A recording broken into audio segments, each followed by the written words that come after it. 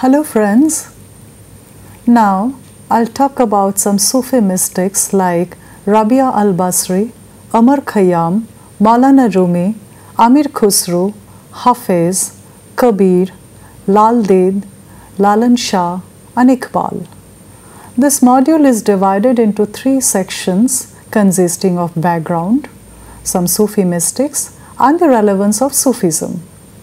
I'll begin my lecture by giving a brief background of Sufism. Sufism emerged at the beginning of the 12th century to propagate the doctrines of spiritual liberty, knowledge of truth, love, and universal tolerance. Sufism gained popularity among the scholars and the mass because of its universality and contemporaneity. Elliot Miller says in the foreword to his book entitled Sufism and the Mystical Muslims, I quote, "Sufism has always been more open to outside influence than other forms of Islam. In addition to early influence from Christianity, one can find elements of Neoplatonism, Hinduism, Zoroastrianism, and other diverse traditions." Unquote. Today, we can say that Sufism deals with the inward aspects of Islam. Sufi tradition is basically Islamic mysticism.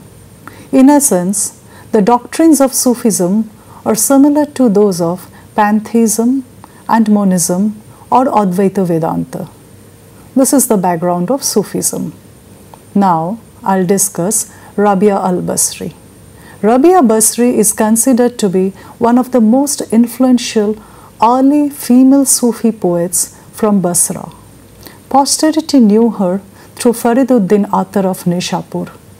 Attar was not really very famous like other mystics, but Rumi had referred to him quite a few times. According to Professor Arvind Plagfelder, Rabia possessed a degree of autonomy.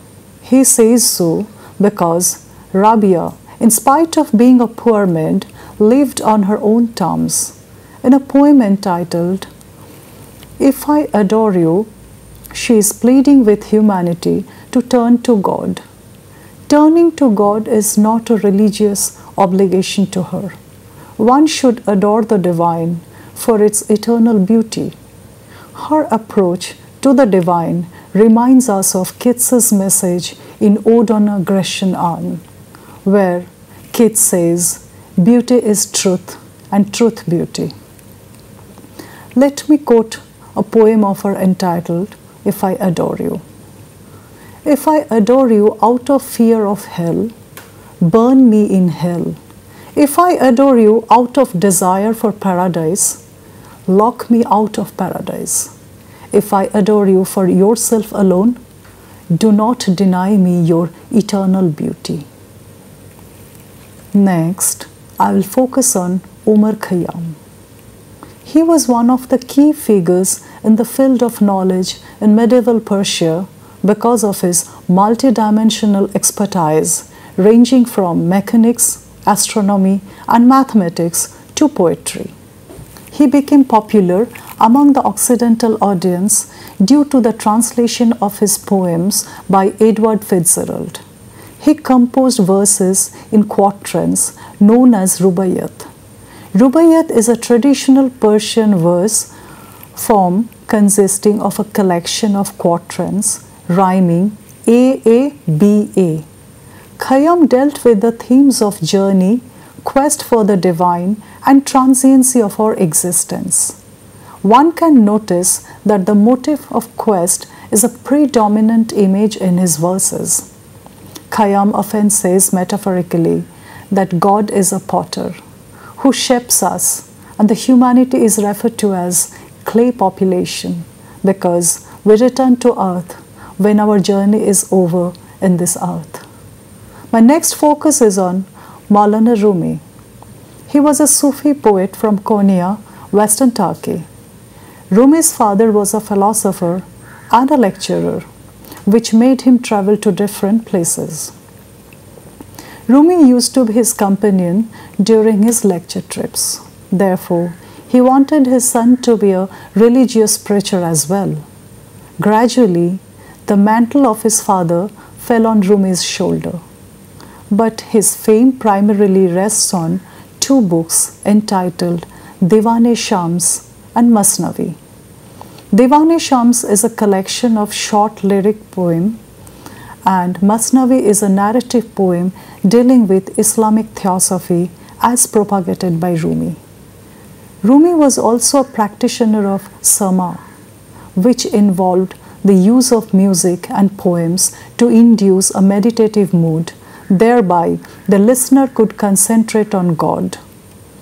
All the mystics believe in intuitive knowledge.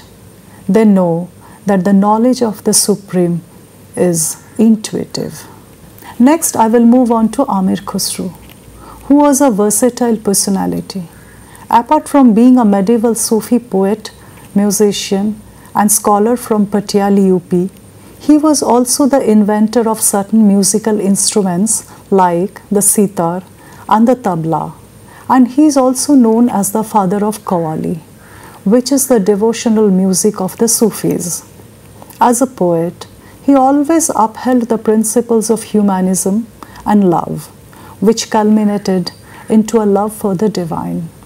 Khusro's god was Pir Nizam. Pir Nizam was a contemporary Sufi saint, and Khusro had a deep reverence for him. Pir Nizam is a dominant image in Khusro's poems. Khusro often worshipped him in such a way as if he himself is the beloved of Nizam. It reminds us of the Radha principle of Vaishnav cult. The next poet of my discussion is Hafiz. Hafiz, as a poet, mostly composed ghazals and rubaiyat. Ghazal, as we know, deals with the themes of love, beauty, pain of separation, and the pleasure of union. As a mystic, he knew that our ultimate joy lies in renunciation of mundane affairs, and our human love gradually evolves towards the divine by our progressive awareness of the cosmic order.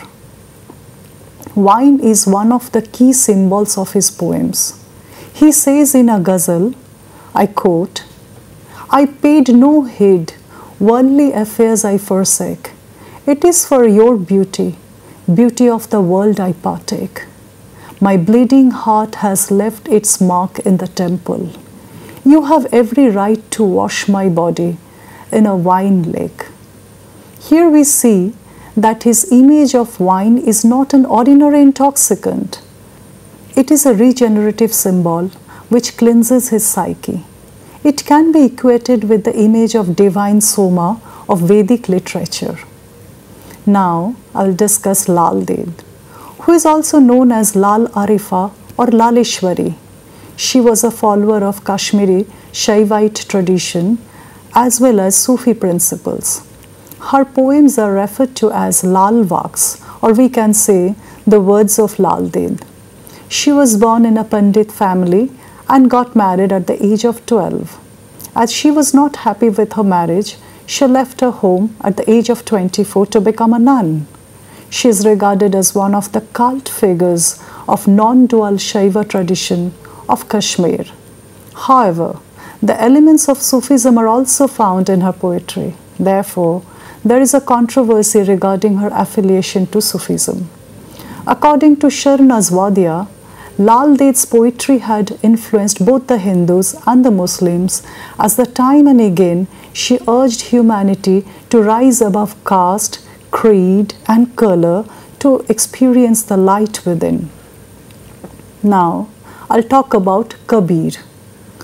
Nothing is known about his birth, but the critics agree on one point, that he was born in a Hindu family and later adopted by a Muslim weaver from Benares. He was a disciple of Guru Ramananda, who had introduced the doctrines of Ramanuja in North India. Both Ramanuja and Ramananda advocated the principles of personal devotion or bhakti tradition. Kabir had often participated in theological and philosophical arguments with the contemporary Hindu and Muslim scholars, by which he gained an insight of Sufi and bhakti trends. He never believed in asceticism. As a weaver by profession, he combined vision and industry, which reminds us of the integral philosophy of Sri Aurobindo. The integral philosophy aims at combining matter with spirit. Kabir's Doha, or the poems, depict a wide range of mystical emotion, from the loftiest abstractions to the most intimate and personal realization of God, expressed in homely metaphors and religious symbols. Here a quote from Kabir: I am neither in Kaaba nor in Kailash, neither I am in rites and ceremonies, nor in yoga. If thou art a true seeker, thou shalt at once see me. God is the breath of all breath. Unquote. In the quoted example, we see that Kabir has a synthetic approach towards mysticism. We see the image of Kaaba and Kailash are fused in his Doha. Next, we will talk about Lalan Shah. He was a Bengali baul, saint, songwriter, and mystic.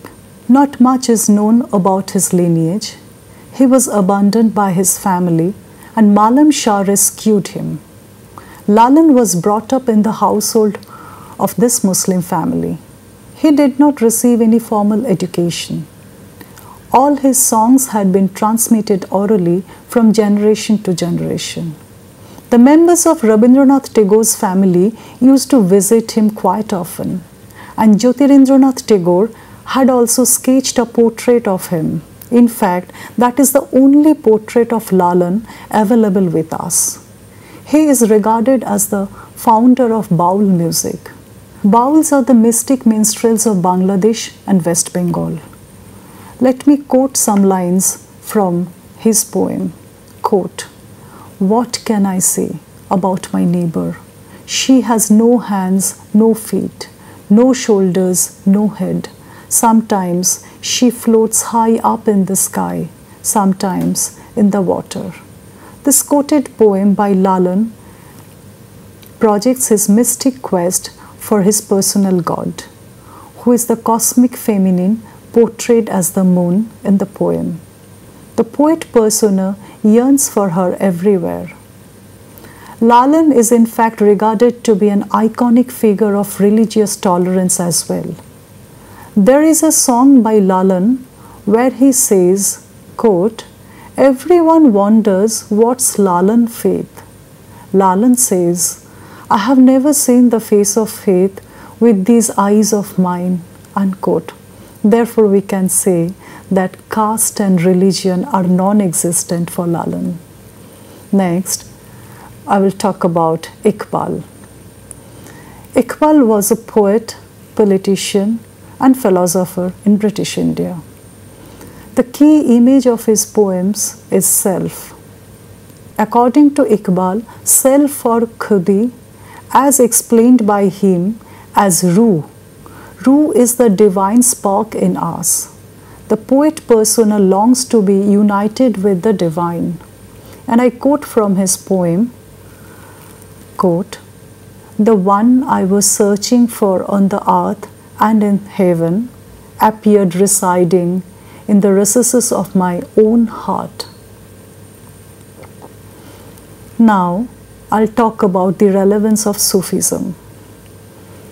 As we have come to the close of our discussion, one may conclude by saying that Sufism is extremely relevant in the present context because a Sufi mystic believes in the principles of love, tolerance, and humanism, which are extremely important for the world unity.